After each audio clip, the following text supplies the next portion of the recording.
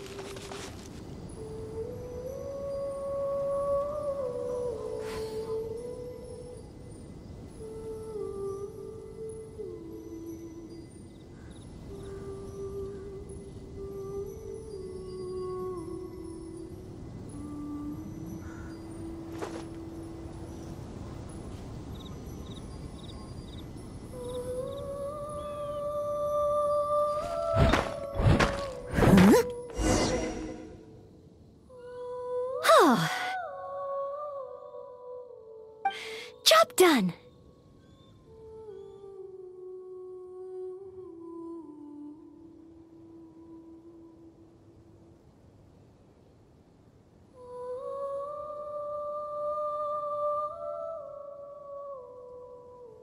Are you guys okay? Noelle, you're okay, right? Oh, I'm okay.